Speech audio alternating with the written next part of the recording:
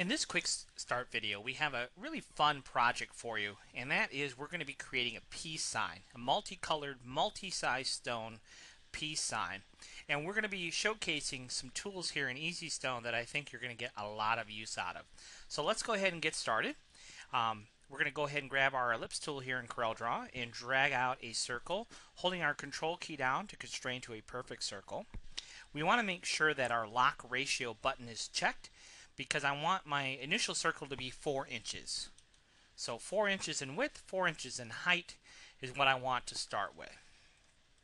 Now we're going to come over here to our stone fill tab, and you can see that we have a value here of 3.7. Why?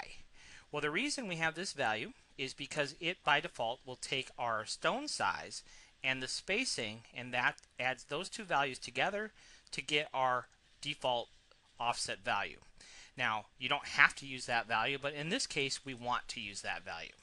So we're going to go ahead and choose 2 island fills. So I hit my up arrow twice. For 2 island fills, we're going to click Add Stones and hit Island Fill.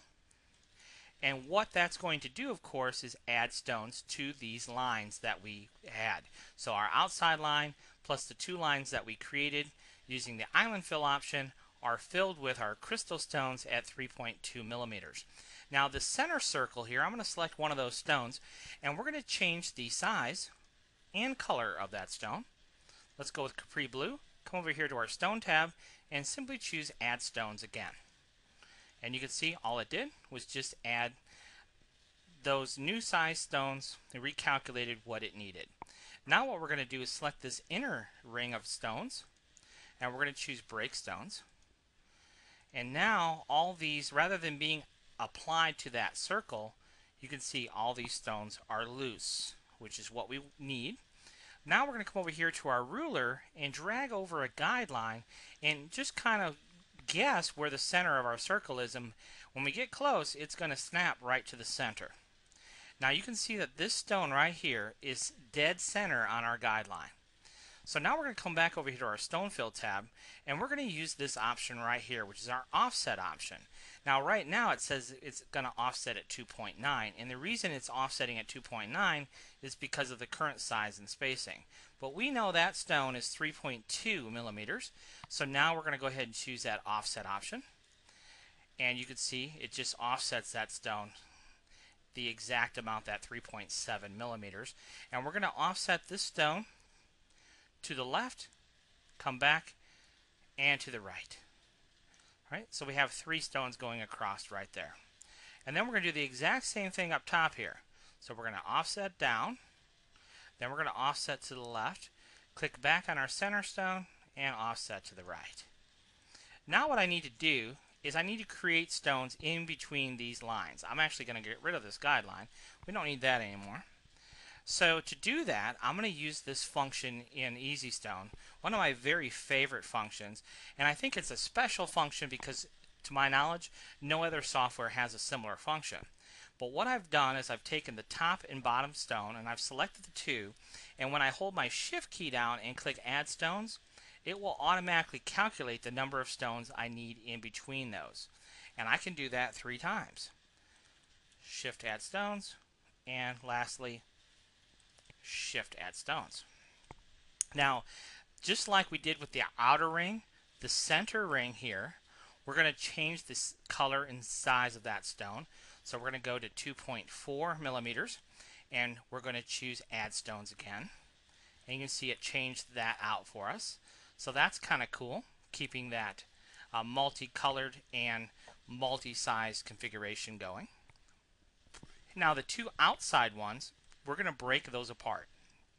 So we'll select the right one, Break Stones, we'll select the left one, we'll choose Break Stones, and now we're going to create the other piece part of our design. So we're going to select a stone here, we're going to hold down our Shift key and kind of just eyeball where we want our peace sign to be, and then we'll choose Shift Add Stones. Now what we want to pay attention to is that these 2 stones are not touching, and you can see that they're not touching, so that angle is going to work out pretty good for our design. So we want to go ahead and do that a couple of more times. So we'll go ahead and select that stone and this stone, and we'll do Shift Add Stones just like before, and the same thing one more time. Shift Add Stones. So now you can see what we have here. Now again, the center one, we're going to change its size. So we selected a stone along that center one, and we'll choose Add Stones, and you can see it went ahead and recalculated that for us. Now all I need to do is take these three lines and just kind of mirror that to the other side. So what we're going to do is select those three lines. I selected one, I held down my shift key and selected the other two. And then I'm going to left click and drag with my mouse and then right click. That will make us a duplicate. And then I'm going to use the mirror option here in CorelDRAW to mirror those horizontally. Okay.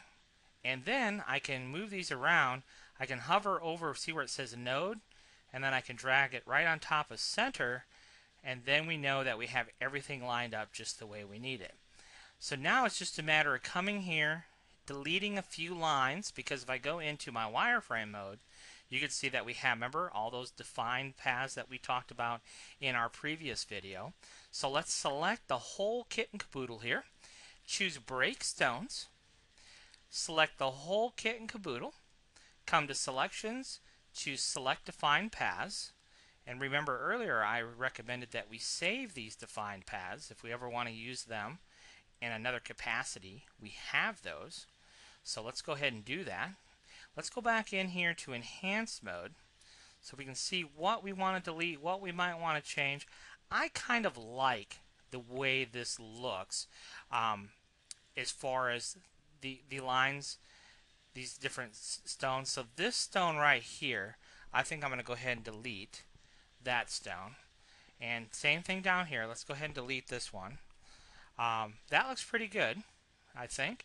So now what I want to double check for is any stone that is sitting directly on top of another stone. So let's go ahead and do that by selecting our entire design and choosing the Editing tab and check spacing. I always do this for every single design I'm working on.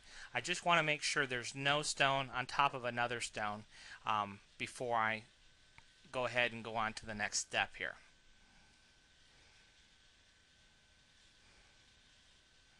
Again, we have a progress bar that shows us how far along the process is. We have a lot of stones, 402 stones in this design. See that right here? It says 402 objects. So we had 4 overlapping objects, so we'll go ahead and delete those. And again, we'll select the whole design, right click for no outline on our stones, and there is our finished product. Looks pretty good, right? So I hope you enjoyed this process of creating this piece symbol completely from scratch. It's a great little project to get you started.